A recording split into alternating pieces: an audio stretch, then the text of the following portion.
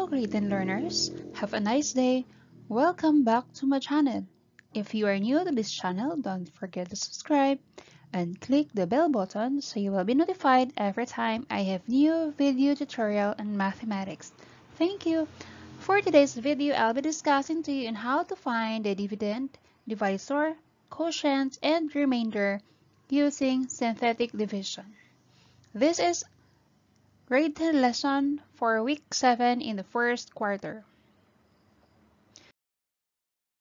Now we will consider the first example. Find the dividend, divisor, quotient, and remainder from the given synthetic division. This is our given. So if we will be given this one, the first row in the upper part corresponds to the dividend. Now, how will we know the respective term in the dividend? Okay, the last number, -8, corresponds to the constant term.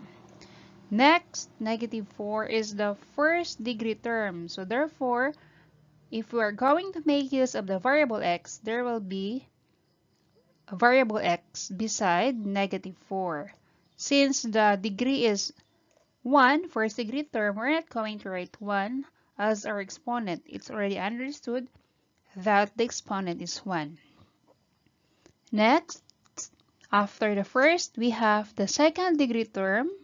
So therefore, the exponent of x here is 2.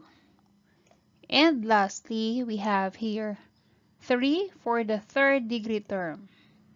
So we will have 3x cubed. So therefore, our dividend now is 3x cubed. Since it is positive, so we have plus 7x squared. Then we have here -4x, so we have -4x. And the last term, which is constant term, is -8. Okay. Now for our divisor. So this will be our divisor part. So we're going to follow the format of x minus r, where r refers to the value here in our divisor. So what are we going to do is just substitute. So just copy x, copy the minus sign, and then r will be substituted by -1. So we have here -1. Next, simplify further. So we have to bring down x. So negative times -1, that is equal to +1. So this is now our divisor. So our divisor is x plus 1. Next, we have to determine the quotient. The quotient and the remainder part can be found at the bottom row. So we have here the last number corresponds to the remainder, while the rest of the number corresponds to the quotient. Okay, for the quotient, of course, we have to start with the constant term. So -8 is the constant term. 4 is the first degree term, so therefore it has a variable of x. And 3 corresponds to the second degree term, therefore it has a literal coefficient of x squared, since it's the second degree term. That is why our quotient is 3x squared plus 4x minus 8.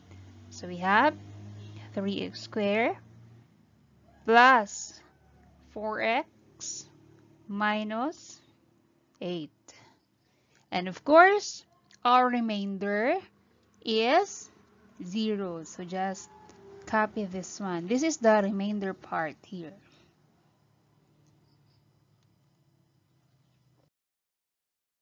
Now let's have another example. Okay, same with example number 1. The first row in the upper part is the dividend. For the dividend, we have to start with the constant term. So negative 3 is a constant term. Then the first degree term. So again, we are going to make use of the variable x this time. So this is a first degree term. Negative 4 is the second degree term. So this is for x squared. Next, negative 12 is the third degree term. So this is for x cubed. Then, after the third, of course, you will have fourth degree term. This will be for the x to the power of 4. And lastly, we have the fifth degree term. So we have x to the power of 5. So therefore, our dividend now is 3x to the power of 5. We just copy that one. Okay, next is we have 0x to the power of 4. We are not going to copy 0x to the power of 4. Okay. Then we have negative 12x cubed. Next, negative 4x squared. The same with 0x to the power of 4. We're not going to copy 0x because 0 times x that is equal to 0. And lastly, the constant term is negative 3. Okay. For our divisor, so again, this is the divisor part here. We have to follow the formula. So we have x minus r. Then, substitute r. This time our r is equal to 2. So therefore, our divisor is equal to x minus 2.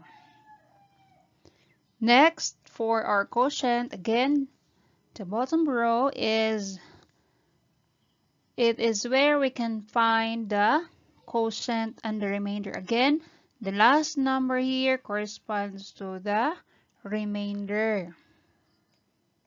Then this one is our quotient. So the first number here in the quotient corresponds to the constant term.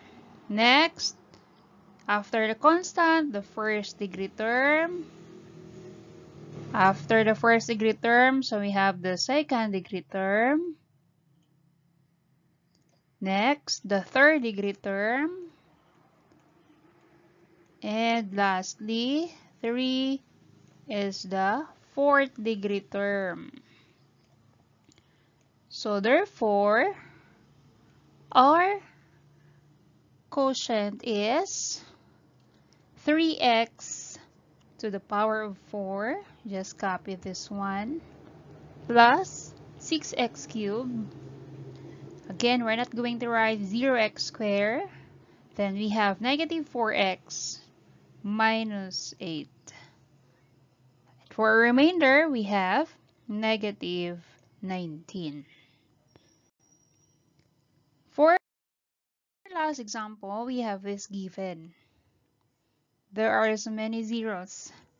So, this is for our dividend part here. Let's begin. The last number corresponds to the constant term, first degree term, second degree term, third degree term, fourth degree term, fifth degree term.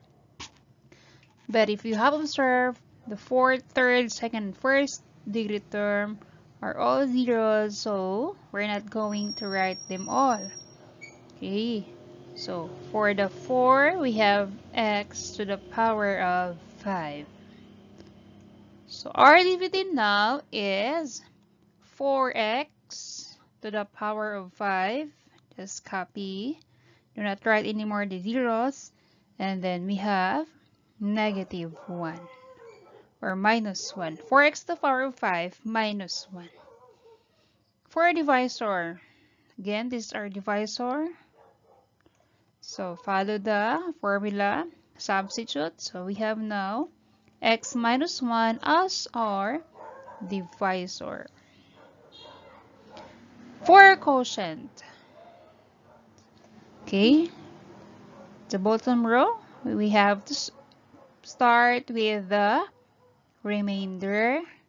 This is the constant term, first degree term, so therefore it has a variable x. Next, the second degree term, this will be for x squared.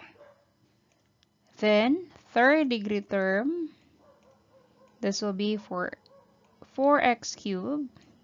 And lastly, fourth degree term, so x to the power of 4. So, our quotient now is 4x to the power of 4 plus 4x cubed plus 4x squared plus 4x plus 4, and our remainder is 3. Okay, always remember that in determining the dividend, it is always the first row in the upper part. And for the dividend, you always begin with the constant. After the constant, the first degree term, second, third degree, fourth degree, fifth, and so on. Okay?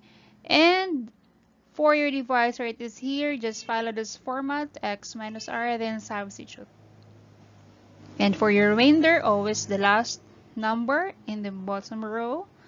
So this is always the remainder. And of course, for your quotient, the same. You have to start with the constant, the first degree term, second degree term, third, fourth, and so on. Okay? Hopefully you learned something for today's video.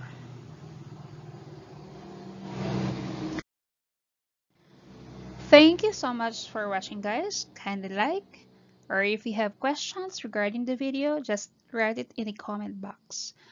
Kindly share also to other students for them to learn or master the lesson. And please don't forget to subscribe to be updated for more math lesson videos and turn on the bell for notifications. Before I end, let me share to one of the verses from the Bible. God is a refuge and strength, a very present help in trouble. Psalms 46, verse 1. That's all for today, and God bless you all.